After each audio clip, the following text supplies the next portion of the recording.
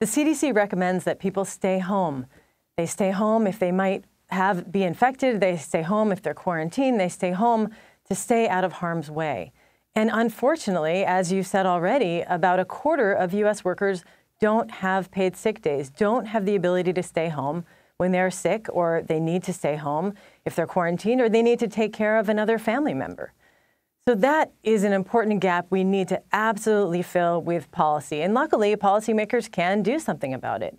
What makes this even worse is that low-wage workers are far less likely to have paid sick days, and they're far less likely to be able to work from home.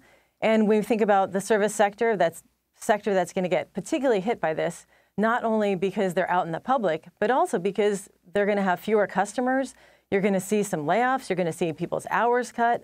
So it's really important that we have those protections for those workers in particular. What we therefore need to focus on is everybody recognizing that they can have the paid sick leave that they need, such that they are not going to face any kind of financial crisis on top of any kind of healthcare crisis.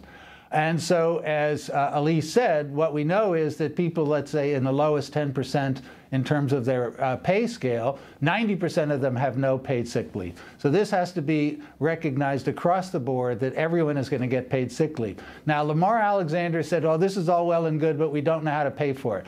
It's actually very easy to pay for it. We just extend Medicaid benefits to everybody that needs this.